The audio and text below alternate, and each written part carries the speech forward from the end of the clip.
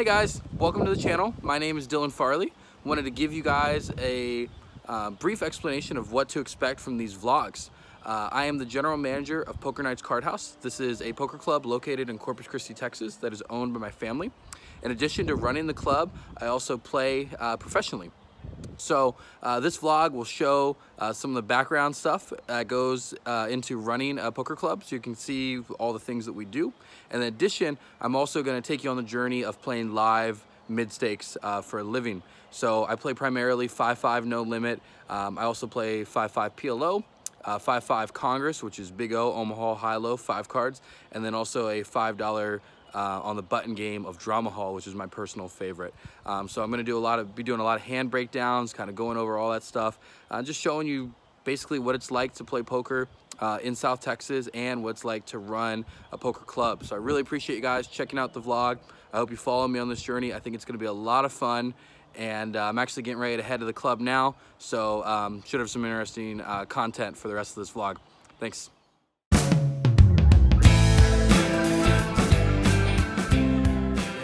Thursday. Every Thursday we have our 5-5 no limit hold'em game. This game really though plays bigger than just about any 5-10 I've played outside of maybe the Uncapped and Encore. That one always plays really big. Kind of some background, this game has been going on for over 10, close to 15 years. It started off as a home game that we play every Wednesday night, and then it sort of just evolved into this. Now that we own the club, we started having this game every Thursday night from 7 till 4 a.m. It's 500 minimum buy-in, no cap. I buy in for $3K. Most people buy in for between $1,000 to $3,000. I usually start with the most. I just feel like I have a pretty big edge in this game and want to have max amount chips behind me for when I finally get a good spot.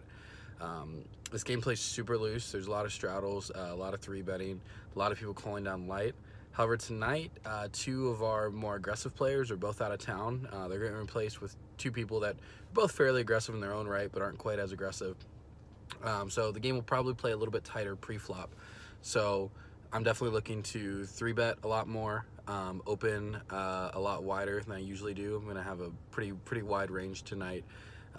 There's also probably 3 or 4 people in that game that I really like to play post-flop. So I plan to 3-bet against them a lot to isolate so I can play against them heads up post-flop, definitely when I'm in position. So that probably means I'll be putting the straddle on a lot when I'm on the button. We allow a button straddle that doesn't have ultimate last action, but the action will start on the small blind, so you get to see everyone else before you, but you just don't get to act after all the raises and whatnot. So yeah, so this is a game that plays really big. I'm looking forward to it. I've been on kind of a hot streak in it, so I want to see if I can continue that. It's about 4 o'clock now. The game starts at 7, so if the 1-2 is good, I might jump in, play a little bit. So possibly could have some hand breakdowns from there, but kind of just depends. I'm not sure if I'm going to jump in. But I definitely will have some hand breakdowns tonight from the 5-5. So yeah, see you guys in the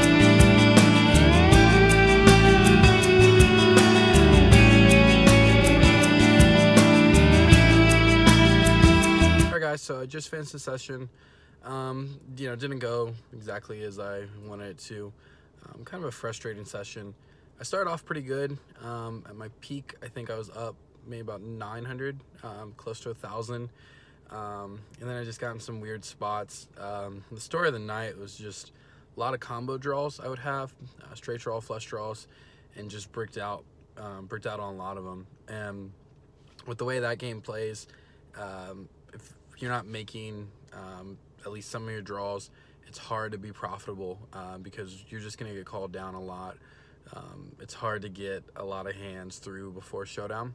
So you can play the appropriate style, but a lot of times you're just going to get, you're just going to be in bad shape if your hands aren't coming through. I also didn't play great. I'm always the first to admit it. I should have left probably a little bit earlier. I stayed the entire course of the game, which, the game was perfect. It was exactly what I wanted, perfect lineup and splashing the whole way through. So I felt like eventually I was going to go on a run, but it just didn't happen. I probably should have left at about midnight, 1 o'clock, when I was up a good bit. Not at my peak, but up a good bit. And I didn't, and I just went on a really bad run. Got a couple spots in bomb pots that were really bad. We do $25 bomb pots, and had one spot where I flopped top 2 pair and a decent draw on the other one, and it just ran out to where I got scooped. So a couple really bad spots that definitely caused me to tilt, and something I've been working on, but I definitely tilted and put some money in some spots that I normally wouldn't. So yeah, so ended up losing 2,200.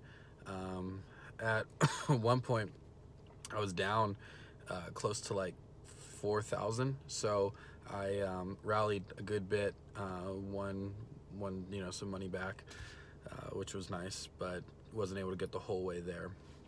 Tomorrow we're going to be playing Congress. We do a $5 on the button Congress game, which is Big O. It's 5-card Omaha high-low. Really like this game. Feel like I have a good shot to recoup most of, if not all, of my losses from tonight. And then Saturday is going to be Drama Hall.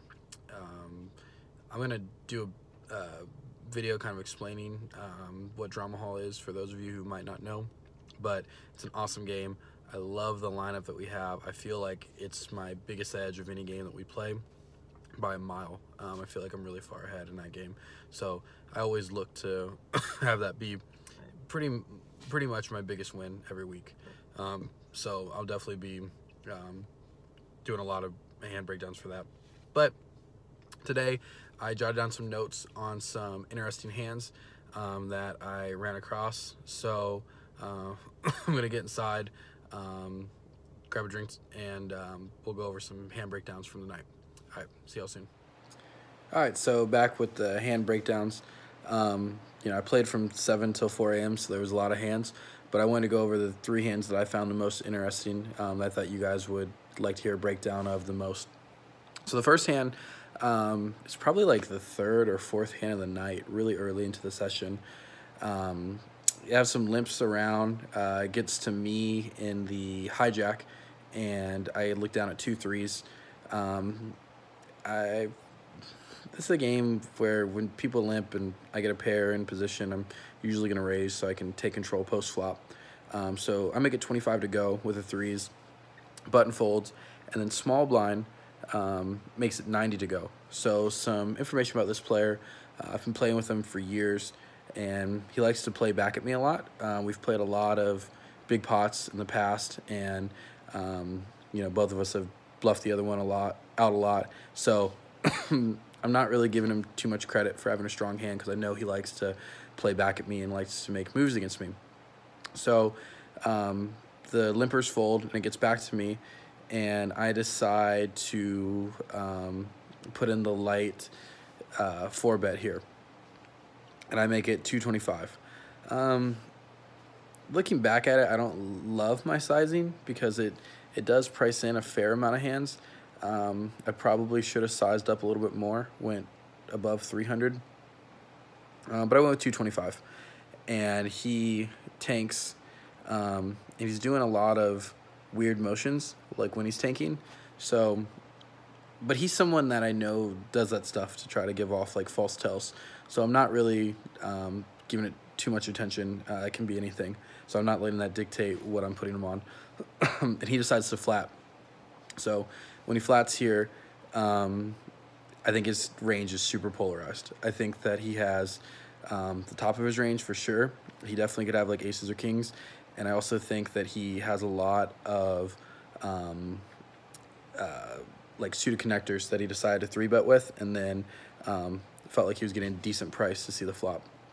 So, but I'm kind of eliminating a lot of hands like 8s, 9s, maybe even 10s, and then like ace-jack type hands. So the flop comes king, king, 5 with 2 spades, and he checks. At this point, I have him covered. I have like 3,000 effectively, and he has probably about 1,200. I think he started with 1,500, so he's got probably close to 1,200 left. And he checks, and I go through all the options on what I can do. I ask him how much he has, and he responds pretty quickly, so and confidently. So again, I'm not too sure what this means. He's someone that can be doing this type of stuff to try to, give off a false tell. But I'm also thinking it's really hard for him to continue if I make a big bet without having a king in his hand. And I think there's very few kings in his range here. Outside of exactly pocket kings and ace king, I don't think he has many other kings.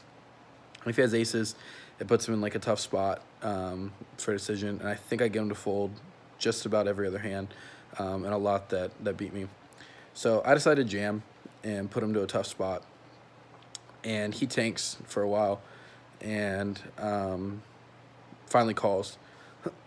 And I ask him if he wants to run it twice, and he says yeah. And he has aces. So yeah, really bad spot. He played the hand great and got me in a really bad spot. And I got lucky and hit a 3 in on one of the runouts. I actually hit on the first one, so looking back, I kind of wish I would have just ran it once because, variance went on my side. I definitely took the high variance line, but I think that's a spot where I'm getting him to fold a lot. So next, interesting hand that we had, it is limped in a couple spots, and then someone makes it 20 in the dark, and this is like super loose player. So I look down and I have ace-6 of hearts on the button, and I decided this is a good time to 3-bet.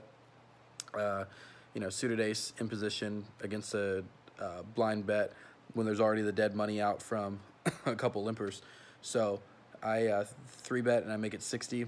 Again, looking back on it, I probably should have sized up more to price out the $20 dark bet. I don't really get much information by him calling that because he should be calling most of his hand, but I do price out a lot of the marginal hands that these limpers could have. So one limper calls, and the guy that dark bet calls. Some information on the limper that called. He's a older player who plays pretty snug for the most part, but gets married to his hands. He will call off with an overpair for his entire stack on a really bad board for overpairs. So I liked him getting him. And then the guy that bet in the dark, super aggressive player, and could have anything.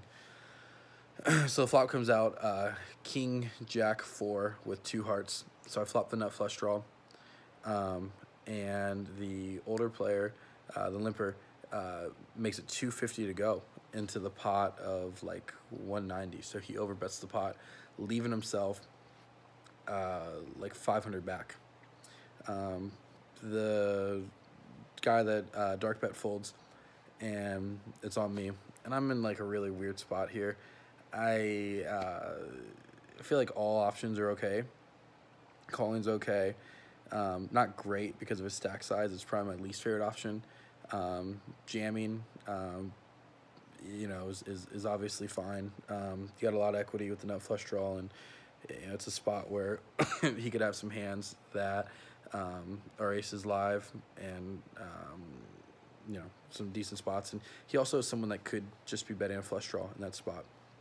All this is going through my mind. And then, of course, folding. He overbet the pot. We just have a flush draw. We have no pair. So, it's a spot where it might be okay to live to see another day. And the fact that he limped and then called 60 really is like a weird move. I think he does have a lot of kings in his range, but I also think he does have a lot of flush draws in his range. So you guys are going to see over the course of these vlogs that I definitely take the more high variance route in most of these spots. And that's what I did exactly here. I jammed, and he tanked for a while. So at this point, I'm thinking that he probably has like a weird king, like not too strong king, because I don't think he's like limping with ace king preflop, or even king queen. So I'm thinking he has like a king 10 or a king 9, and maybe we can get him to lay it down. And if not, we have the equity that we can see with our flush draw and ace draw. He eventually calls, and he has king jack. So yeah, not one of the hands I want to be up against. And the turn comes, and it's a jack. So he fills up, and the river, of course, brings the heart, but it doesn't matter. He had already filled up. So I lose like 700 in that spot. And then finally, the next hand, way later in the session, get in a spot where I straddle 10 on the button. As I said earlier in the video, I want to straddle my button a lot in this game because of the way it plays pre-flop. And we have, I believe we had one person make it 25 to go. And then the guy who bet in the dark flats, and it gets to me on the button. I look down and I have 2 jacks. So I 3-bet and make it 135 to go. I sized up, like the hand, like playing it in position, but prefer to get it heads up. And the small blind cold calls, oddly enough.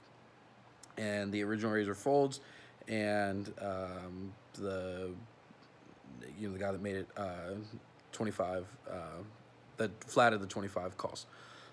And the flop comes queen, jack, 4 with the queen, jack of clubs. So flop middle set. Small blind checks, and the other player has about 380 left. I have everyone covered at this point. I have about 3,000, and he jams for the 380. So, trying to decide what to do here. I don't want to price in the small blind with a flush draw for, that price by flatting. So I decide to min raise there to, get him to, the small blind had about 1,200 at that point. So I felt by min raising, I'm getting him to either fold or play for his whole stack, which is, what I want. So I min raise, and the small blind instantly shoves over top. So I snap, and we decide we're gonna run twice. The small blind had queen jack, which is great, and the smaller stack had 9-7 of clubs, so he has the flush draw. We run it twice, and on the first board, club comes. So the smaller stack wins half the main there, but I win half the outside. And then we run it twice again, and I fill up. So I end up winning all the outside and half the main, so it's a good sized pot. So that was one of the better hands I had over the night. So there's some interesting hands for tonight. Like I said, tomorrow will be Congress, so I'll have some more breakdowns for Omaha high-low, and see y'all tomorrow.